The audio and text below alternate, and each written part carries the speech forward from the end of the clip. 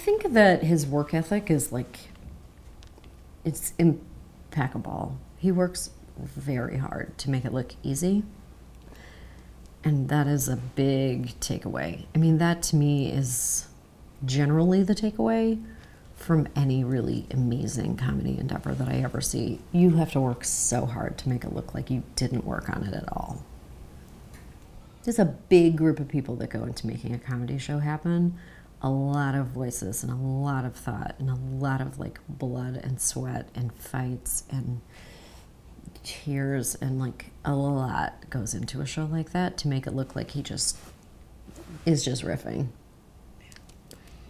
That was a great takeaway, and also to have, like, I mean, as I just mentioned, to understand, to know about what a point of view is, really, to like to figure out how you feel about something and lean hard into that.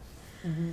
And you know, there was subject matter that John did not have an interest in exploring, or not that he didn't have an interest in exploring, but he didn't feel like he could speak with authority on that subject matter, and that I thought was like good terrain for me, because I did feel like I could speak with authority on that subject matter. And it was just stuff that we didn't cover much. We didn't really cover reproductive rights on The Daily Show much, if at all. Did you want to? Were you able to pitch any of those storylines?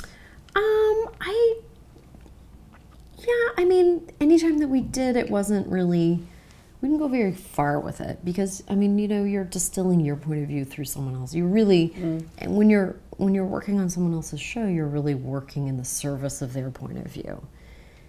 And, it, you know, and so it's not so much that I was like, I wish we were doing this story and I wish we were doing it this way. It was more like, this is the point of view that we're focusing on right now. And I think that that was completely fine.